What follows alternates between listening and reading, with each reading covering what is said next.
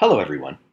Welcome to ETCV 530, Multimedia Applications in Education. My name is Chris Johnson and I'm your instructor for this course. So as we get started, remember, keep calm and let's have fun. Because in this course, we are going to explore a variety of new digital tools. So you'll take what you know about some digital tools and digital learning and assessment, learn about new tools, and apply them in a culminating project called problem-based learning. So let's take a look at each of those projects in a little bit further detail. If you've taken classes from me before, you know about an ongoing project called I've Been Thinking. This is a weekly discussion in which you will moderate a discussion for a week. Check the I've Been Thinking project for details on this project and the week that you're scheduled for. I currently have not scheduled anyone, so if you want to take a first crack at this, let me know. Otherwise, I'll be signing you up randomly. We will then begin a series of projects that starts with just thinking about creativity and how you might encourage creativity in your students. We'll then look at organizing understanding through mind mapping. Now, mind mapping is a little different from the concept mapping that you did in 511. And realize that throughout the program, your instructors are probably going to be asking you to do concept maps or mind maps because they are a great way for expressing understanding. Speaking of expressing things, you'll learn how to express information or visualize information or data through infographics. You'll also learn about protecting your digital tattoo. You'll continue building your digital toolbox by identifying and reviewing a series of digital tools. And you'll apply all of that to a problem-based learning project. Then we'll wind up the course with you revisiting creativity. So each of these projects is described in further detail in the course. Here we are in the course.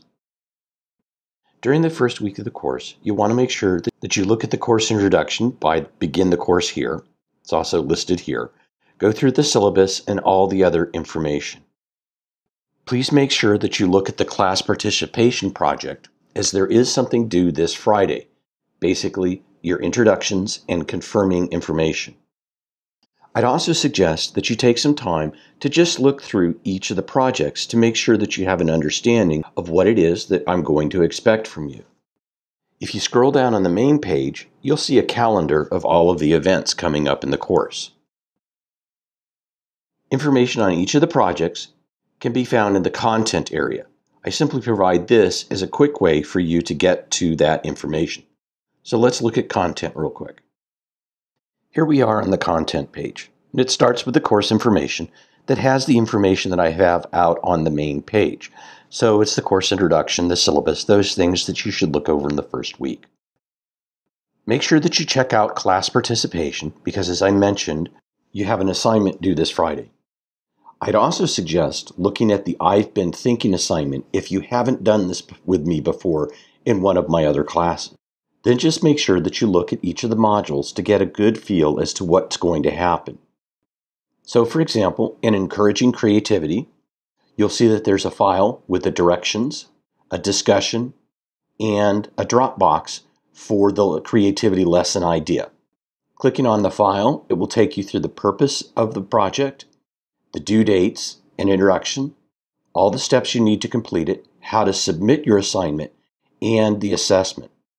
Make sure that you take a careful look at the rubrics that I use for assessment because you should be able to get an exemplary on each project. And if you receive 90% exemplaries for the course, you receive an A. So make sure that you look through all of the requirements for the project to get an understanding of what it is that I'll be looking for. Now, as I often say, I know that I write the absolute best directions ever. However, there will be questions. So if you do have any questions or concerns about a project, please let me know. Email is the best, cgj@email.arizona.edu, or you can call or text me at 520-991-7304.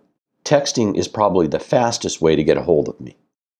Also, keep in mind I do have an extra credit option called Turnabout is Fair Play.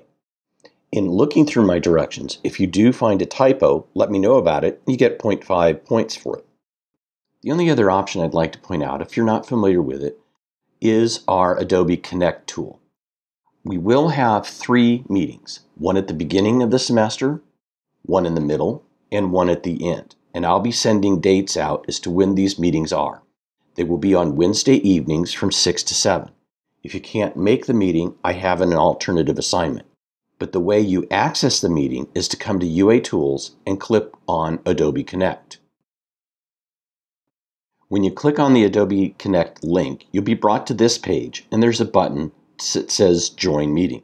I'd also like to point out that if you'd like to meet with anybody else in the class and set up your own meeting, you're more than welcome to do that. You can set up your own study groups. So that's it for this introduction to ETCV 530 Advanced Multimedia. I look forward to working with everybody and to what I know will be the great projects that you'll come up with.